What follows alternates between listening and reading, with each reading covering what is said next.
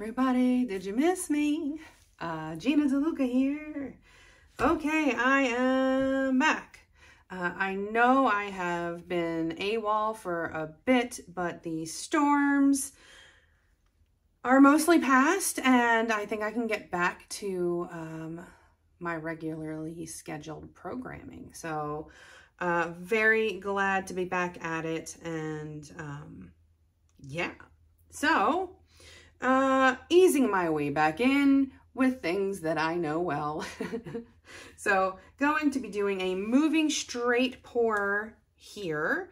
I had some leftover paints that I wanted to use up. Hopefully they haven't been sitting for too long. The colors that I am working with today, we have some custom blends going on. This background / base coat color is a mixture of Liquitex Basics in Dioxazibe Purple and Phthalo Blue. And I believe there was a touch of white in there mixed in with, because it was the purple. I had some purple left, and I believe there was some white mixed in with that. This here is Phthalo Blue mixed with the Decoart Americana Decor Satin Enamels in pure white.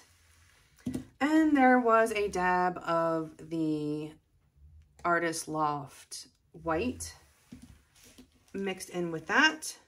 And this color is a mixture of Decoart Americana Decor Metallics in copper and also in sterling silver. So lots of custom blends going on here, but I think these colors will look very pretty together. The consistency that we are working with is about a 2 on my consistency scale. So these paints are mixed with 1 part paint to 2 parts Floetrol, and then that mixture is then thinned with my concoction of 90% water, 10% Floetrol. You can use just water as well. But this is the consistency. It is making a mound, but it disappears quickly. And it is making a nice, thin, even stream off of my stick. It's not lumpy. If you see lumps, if it's getting thin and then thick, you need to mix some more. But that's what we're going for. Before we get started, have you seen the Fluid Art inspiration cards? If you have, you can fast forward about a minute, but if you have not, what we have are 52 cards. There are 42 technique cards, and each technique card has an associated video here on YouTube that will give you the exact paint brand, color, consistency, the recipe, and of course the technique, all of the things that I can't fit onto a card. This is the video on YouTube. This is the painting that was done in that particular video. This box here contains a tip for this particular technique. And here at the bottom, you have the color palette that was used in this painting. And then these 2 boxes can be used together as the basis of a 2-color palette. Or you can build off of those 2 colors. And there are 8 bonus color palette cards. Each one has 5 color palettes. Use some of the colors or all of the colors, mix and match the bonus color palette cards with the technique cards, and you have more combinations than you could ever paint in a lifetime. These are available at my website, ginadeluca.net, and also at amazon.com. Okay, so because I'm doing a wandering straight pour, I'm going to use a regular cup. I want to see if I can get any fingerling action in there. I do like when that happens. So, always check your consistency before putting your paint in your cup. The sauce may thicken upon standing.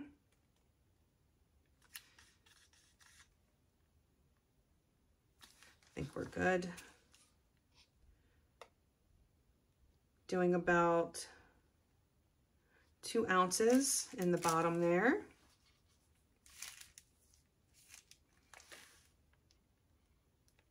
I always like to make sure I put my paint in my cup first, because I have in the past put too much on my canvas and then not had enough for my cup. And I like to reserve a bit to go on top of the cup at the end. You will notice I have already covered my edges. I do this because the way that I mix the paints, it's pretty thin, and I'm also using Floetrol.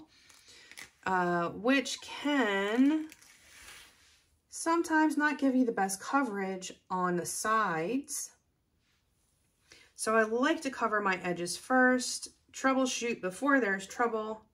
Otherwise, I have to come in later and touch up the sides because there's canvas showing through. And in a case like this, where I have a custom blend, finding that exact perfect blend of purple, phthalo blue, and white is going to be a challenge. Color matching is a lot easier in oil paints than it is in acrylics because acrylics dry so much darker.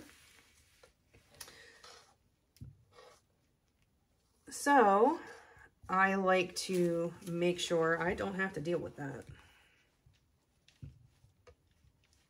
And laying down a base coat will allow my poured paint to slide around easily, more evenly, and will actually give me the most options with my composition, because sometimes the coolest stuff that happens is on the edge of your puddle. And if you have a dry canvas, then something has to stick to the canvas first. So that will be whatever part of your puddle hits the canvas first. And as you're tilting, that's going to be your edges. So that is why I lay down base coat. So now I'm going to do the light blue. And the reason I'm going in this order is the paint that I put in last often ends up at the bottom of the cup. That's my other kind of cup. We'll see if it works on this one. Pouring from up high, I want these paints to sink and churn. So I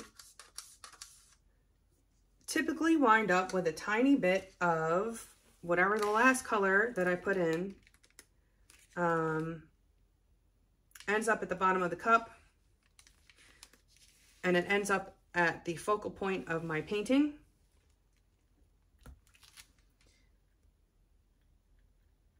And so I like to put the color that has the most contrast in last, because that is going to give me the most interesting effects in my focal point. And then I'm going to take what is left in this cup and put it on top. The Decoart paints are matte, and when you use a matte paint with a glossier paint and you have mixed it thin enough for fluid dynamics to take effect, it has a hydrophobic effect, and that's what gives you the cells. And I want all of those cell makers to have the opportunity to touch one of the touch that background color so that it will create the cells. Okay. So I think let's make a mess here.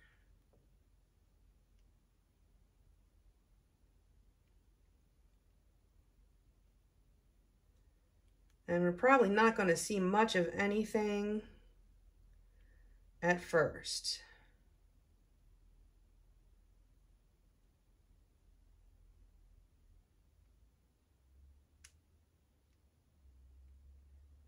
So now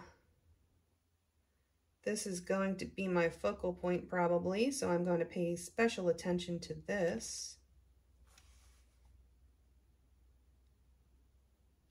Closer to the canvas as I get towards the end of the cup.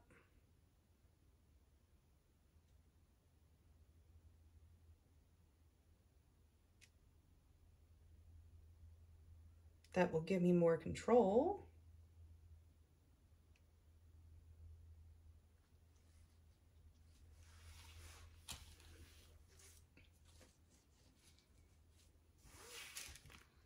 Okay.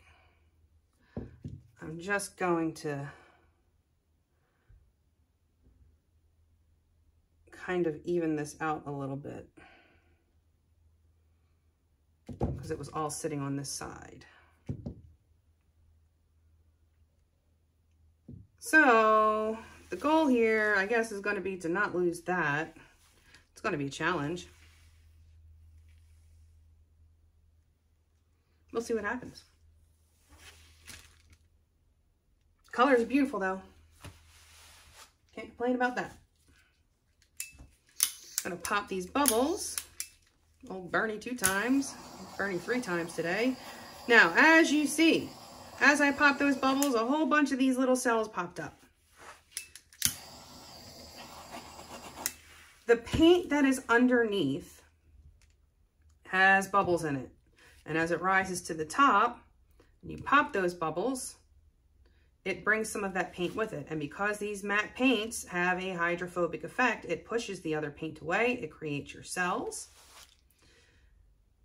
If I were to stretch immediately, I would still get these cells, but they would all pretty much kind of have this uniform size and shape. But if I allow this paint puddle to percolate, let these cells pop up, let them grow before I stretch, what will happen is when I do stretch, these cells will get bigger and they will end up having a cool 3D effect oftentimes.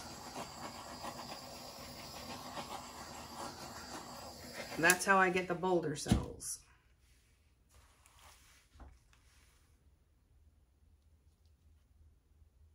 So patience is key in this part. One of the reasons that I don't fast forward this part is because I want you to see exactly how long I'm actually letting this sit. I feel that is important information.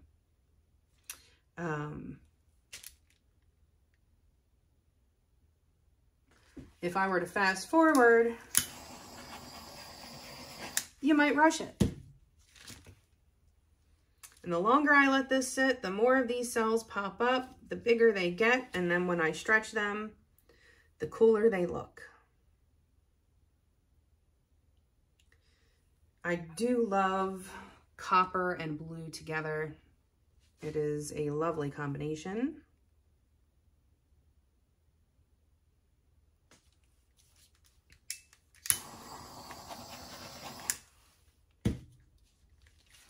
And you'll see I'm not popping anything over here. I have enough happening here. I don't need to pop more. One of the reasons that I use a background color, the same color as my base coat, is because if there were bubbles in this base coat, then they would pop up through my painting. And if I were using a white base coat, then I would have little tiny white cells popping up. And then that's going to look weird because it's not in my painting. So I use a color that's in the painting. So if I get those little tiny pinhead type cells, not a big deal. It matches. Not as big of a deal, anywho.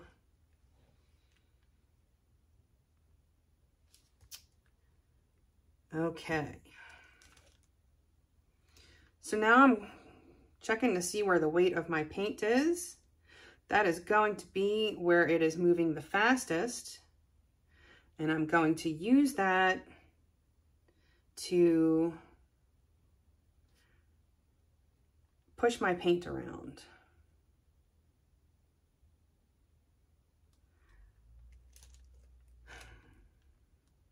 I think I'm going to come this way first. I want to do what I can to keep my focal point.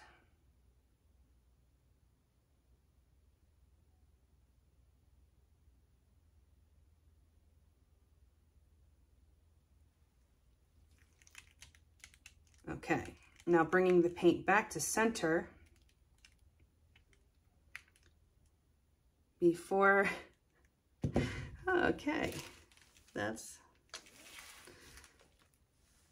looking like something. Bringing the paint back to center before I change direction. And I think actually I want to do this corner.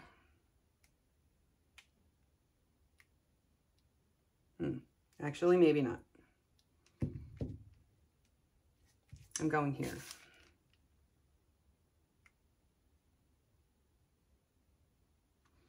What direction I go is determined by how the paint is setting up, but also if there's something I want to keep. I tried to address that last so it doesn't get stretched in a way that I don't want. Okay, again, coming back to center before I change directions. I'm going to move slowly. I don't want to distort my focal point. So the slower I move, the better chance I have of not destroying that composition.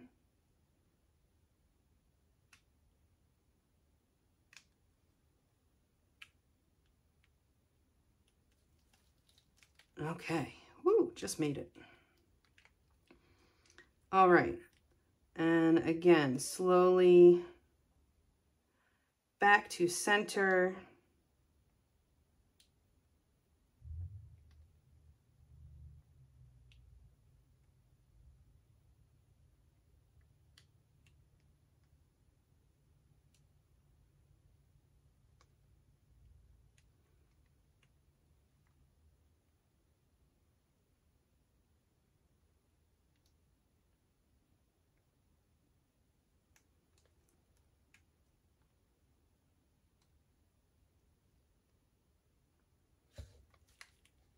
Now the weight of my paint is right about here.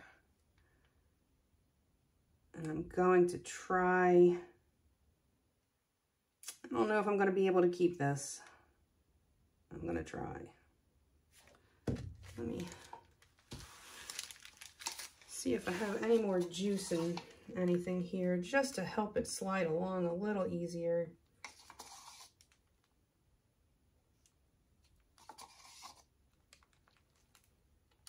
Sometimes as it sits, it can set up a bit and get a skin, and then it doesn't slide off quite as easily.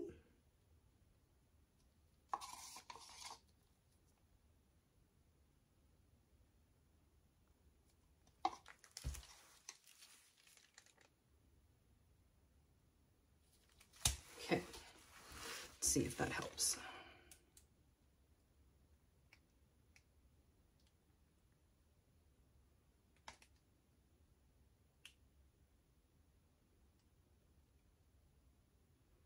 Gonna be tight, y'all. Can I do it?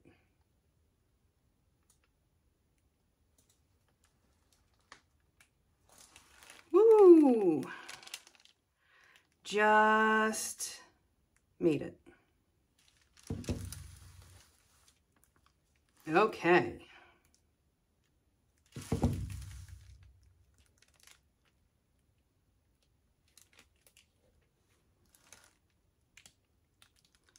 Now I'm just going to adjust my focal point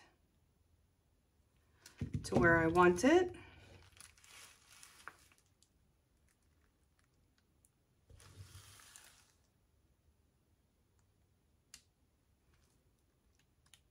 Again, using the weight of my paint to help me move the section that I want.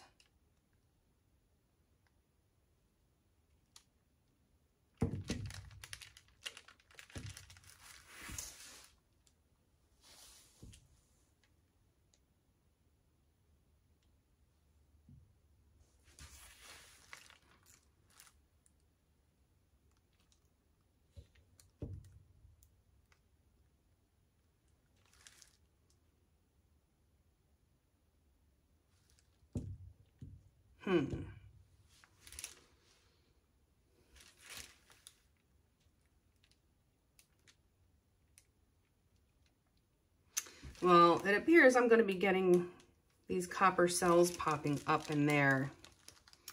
So I think I want to dump some of this off. I know some of y'all are going to yell about that, but I think these kind of ethereal copper cells that are popping up are a bit more interesting than what's going on here. And the more I stretch this, the more of that is going to happen. And you'll see the weight of my paint is here. So this is coming off, but this really isn't. It's pushing this area the most.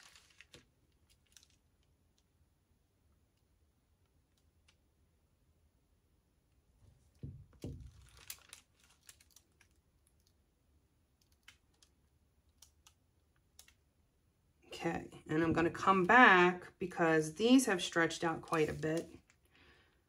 And I kind of want to give them their shape back a little bit. But that stretching action is going to allow for some of these copper cells to pop through.